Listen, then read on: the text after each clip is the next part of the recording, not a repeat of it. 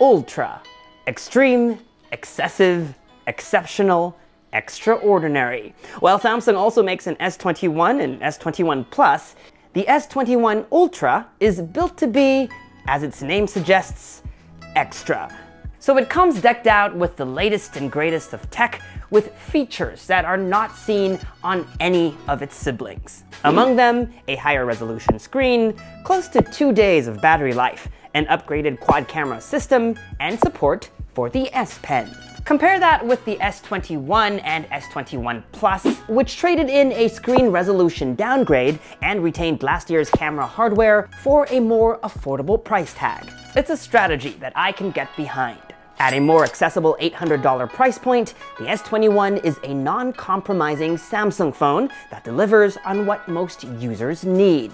But for those who demand a bit more and are willing to pay a lot more, then there's this phone. Hi, I'm MICHAELJOSH, your gadget matchmaker, helping you find the right device to match your needs. Still on the fence about which S21 series smartphone to buy? Well, keep watching. This is our Samsung Galaxy S21 Ultra review.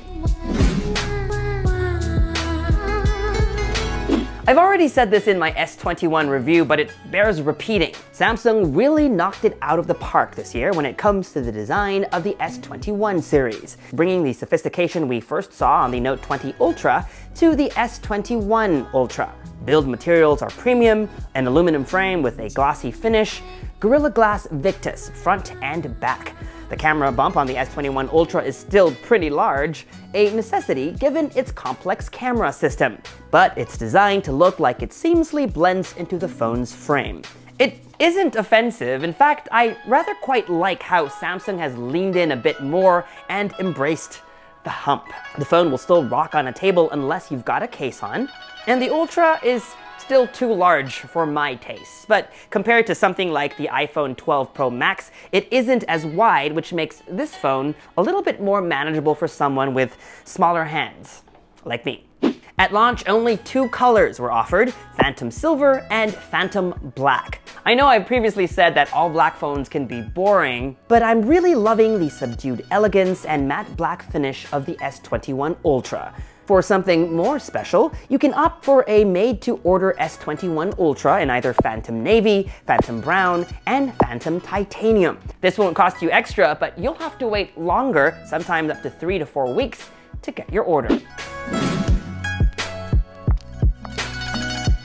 No surprise here, the S21 Ultra has one of the best displays on the planet. It runs in the family. New to this phone though is the ability to enjoy the buttery smooth 120Hz refresh rate with a quad HD resolution. On last year's S20 Ultra, you had to pick between a fast refresh rate or a high resolution screen. Now you can have both of those together. By default, the display of the phone is set to Full HD+, but you can definitely pump it up to Quad HD+. If you're looking for the ultimate in display tech, this has got to be it. From the rich colors and contrast of its AMOLED panel to its high resolution and motion smoothness, and a maximum brightness of 1500 nits. It really doesn't get any better than this. If it's not very evident from the size of this bump, it's the S21 Ultra's camera system that's significantly different from its siblings. All new and improved hardware, including a second generation 108 megapixel wide-angle camera, a 12 megapixel ultra-wide camera with a 120-degree field of view, and 2 telephoto cameras, one that goes up to 3x and the other that shoots at 10x. While reviewing this phone's cameras, I set out to answer 2 questions. How does the cameras on the S21 Ultra, which costs $400 more, compare to the S21? And how does it compare versus the best from Apple? If we're just talking photo quality, during the day using the 1x lens, the Galaxy S21 and S21 Ultra both take good photos. I found that the Ultra's lens is wider, so more things fit into a frame, like all 3 windows on the right side of this photo. Because the S21 Ultra has a 108 megapixel sensor, and it combines these pixels to create a 12 megapixel image, if you zoom in on both photos, you'll find more detail in the S21 Ultra's photos. Again, and not something most folks should worry about. One thing I did notice is its shallower depth of field. Of course, if you're all about zooming in further, this is where the Ultra shines, thanks to its second zoom lens with 10x optical zoom. Versus the iPhone 12 Pro Max, the differences are interesting, with each phone's strengths being consistent throughout. On a bright sunny day, you'll notice the iPhone will produce richer blues, like in this shot of the Radio City Music Hall. Despite the bright background, both phones did a good job at preserving the details of the scene. It's the same case in this shot of some Manhattan buildings, as well as this late afternoon photo of a church in Greenpoint. Another thing worth pointing out, because of the 108 megapixel sensor and pixel binning, when you zoom in, you'll find more details on the S21 Ultra's photo.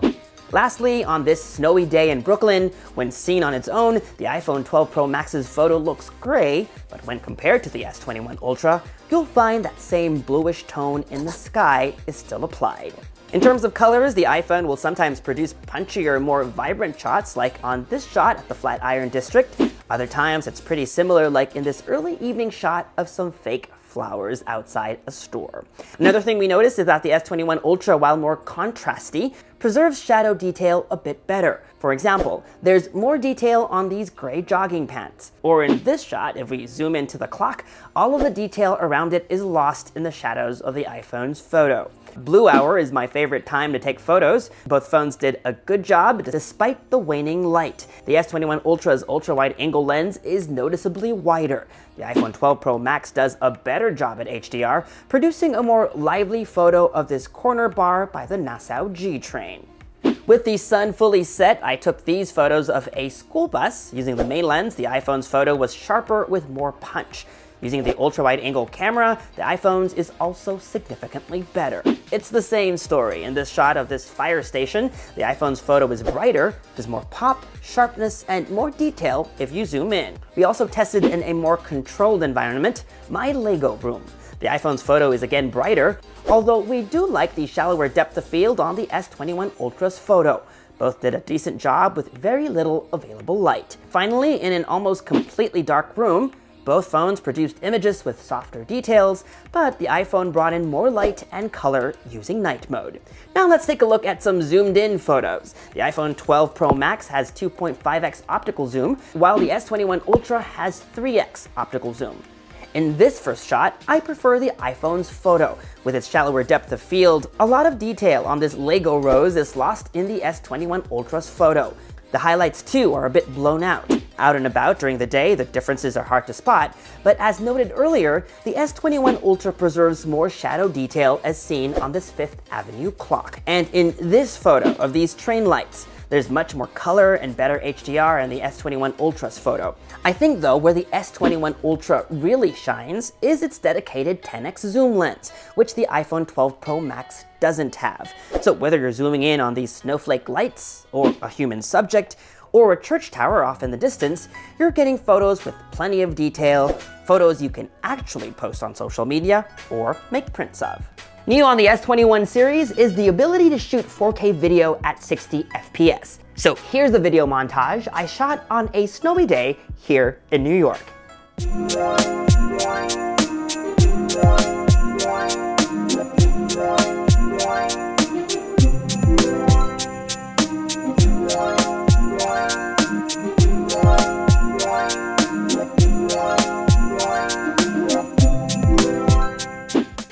Before we move on, from a creator's point of view, I really must say I do like the director's view feature on the S21 Ultra. It makes using all three cameras for video much easier. The live thumbnails allows you to frame each shot before you switch between camera to camera while you're recording. While this does nothing to improve the smoothness of the transition per se, it does ensure that each shot is composed properly.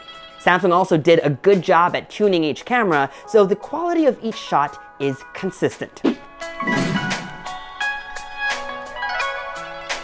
In what one might consider a shakeup to the entire Galaxy family, Samsung added S Pen support to the Ultra and to the Ultra only. Once exclusive to the Note series, the S Pen extends what one can do with a smartphone, being able to jot down notes, scribble quick memos, even when the display is off. sign documents, or for those more creatively inclined, sketching or painting. If you have an old Note or the Galaxy Tab S7 Plus, those S Pens will work as well. Compared to the Note, you're getting a much bigger stylus, making this a more comfortable writing tool. There isn't a cavity inside the phone, but if you get this silicone case, there's a little slot for you to store it. Not having to literally carve out space for the S Pen to go inside means that Samsung has freed up space for other components. Apart from its improved ergonomics, thanks to its larger size, the most important thing to note about the S21 Ultra's S Pen is its 9-millisecond latency, which right now is the gold standard. You'll find it on the Note 20 Ultra and Apple's iPad Pro.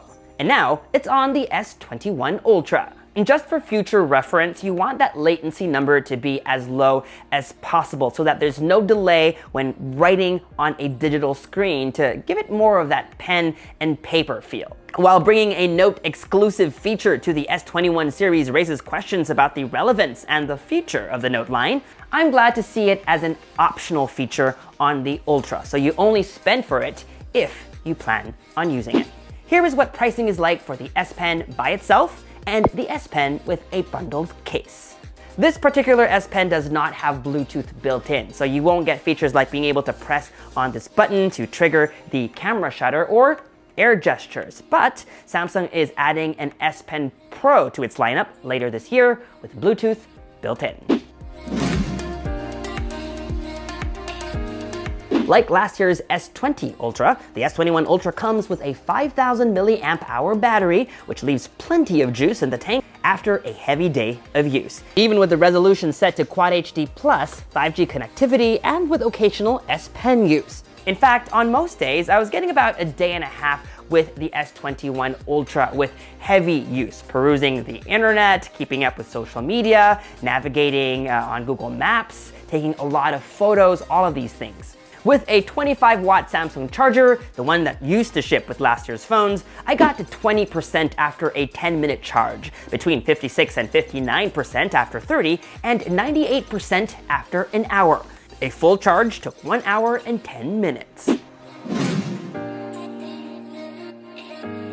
Before we wrap up, it would be remiss of me not to point out that despite all the extra features that make this phone an Ultra, Samsung did take away some features, so pay attention in case some of these are a deal breaker. Number 1, power users might not be happy that there's no longer a micro SD card slot. Although I will say I'm thrilled that Samsung has finally put in a sturdy SIM card slot on its phones, replacing that flimsy plastic one they've used for years. Number 2, MST support has been removed, which was a feature that made Samsung Pay more readily available, because it worked with existing credit card terminals that had the tap to pay feature, meaning vendors didn't have to buy completely new hardware just to support it. Number 3, the Ultra no longer supports Samsung's optional 45-watt charger, so charging speeds are maxed out at 25 watts. Which brings us to number 4. Apart from the fact that there are no headphones in the box, there is also no charging brick in the box. And last, at least here in the US, the base model only comes with 128 gigabytes of storage, which isn't very Ultra at all. For a more reasonable 256 gigabytes, it's $50 more. That said, it's also important to take note that the S21 Ultra is also more affordable than last year's S20 Ultra, which last year retailed for $200 more. So, is the Samsung Galaxy S21 Ultra your gadget match? Having used and reviewed both the S21 and the S21 Ultra, I stand by what I said in my previous video. The S21 is the Samsung phone that most users should go out and buy. It offers the best bang for your buck, and it delivers on all the essentials one can expect from a top-of-the-line smartphone. So who should buy the S21 Ultra? Well, first ask yourself, is a big phone for you? If the answer is yes, get the phone if you're willing to spend $400 more for the flexibility that double zoom lenses afford. I don't use them every day, but I definitely can think of some situations where having that flexibility can be a godsend. Get the Ultra if you see yourself using the S Pen. I sure do. Get it for the best display on a smartphone today. And get it for superb battery life. Have you made up your mind? I'm curious to know which Galaxy S21 series smartphone is your gadget match. Sound off in the comments section below. And while you're at it, subscribe to this YouTube channel and hit that bell icon so that you get notified as soon as we post new videos. Follow me on social media for all the behind the scenes fun stuff, including some sample photos from the S21 Ultra. And as always, make GadgetMatch.com your daily habit. Until the next video, I'm MICHAELJOSH. Thanks for dropping by.